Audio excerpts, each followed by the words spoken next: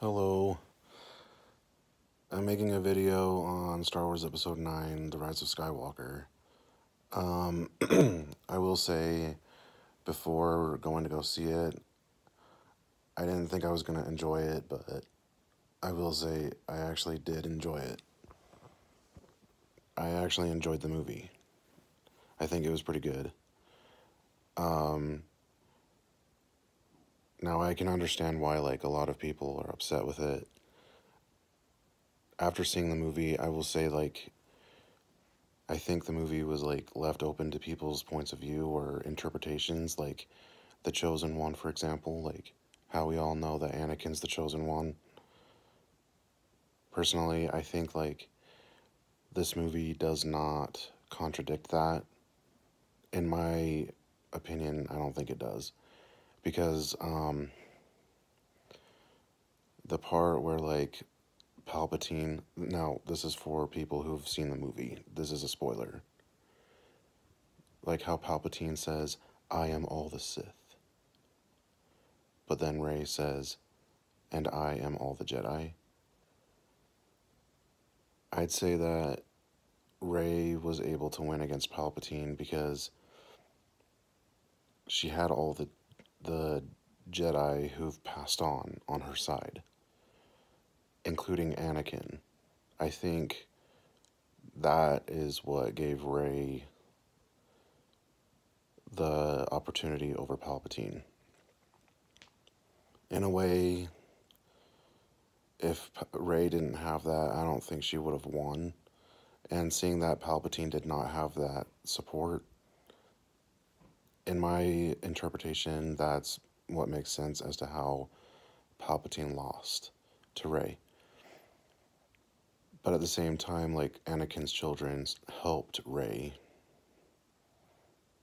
fulfill, saving the galaxy and stuff. Anyways, that's how I look at it. I think also another way to look at it is that, it's not so much the bloodline, but it's, people who carry on the legacy of the Chosen One after he has died. Not just including Force sensitives, but also non-Force sensitives. Anyone who wants to keep the galaxy safe and keep the Force in balance and stuff. I think, you can look at it from that point of view as well. Luke said,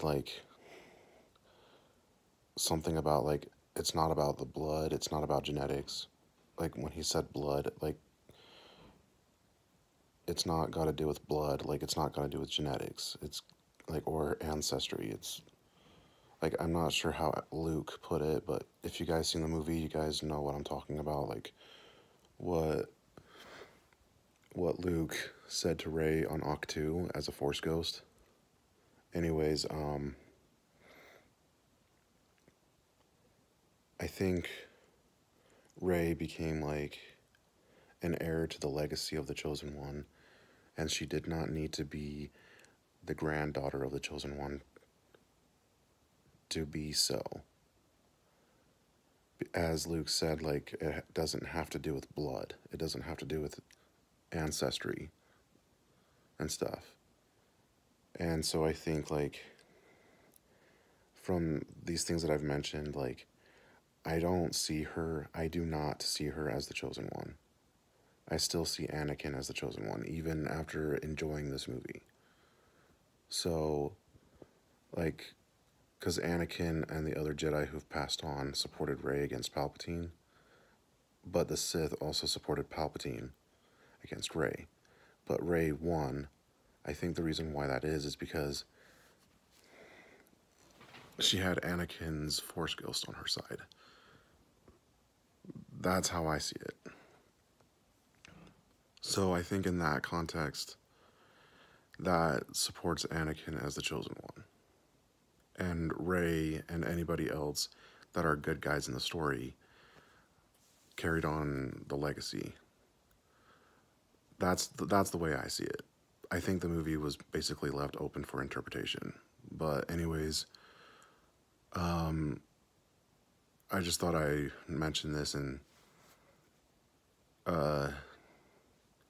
kind of like shed some light on it, that you don't have to think that the movie is contradicting Anakin as a chosen one. You don't have to think that, because I think you can still see this movie and understand that it's not contradicting that it's not contradicting him as a chosen one.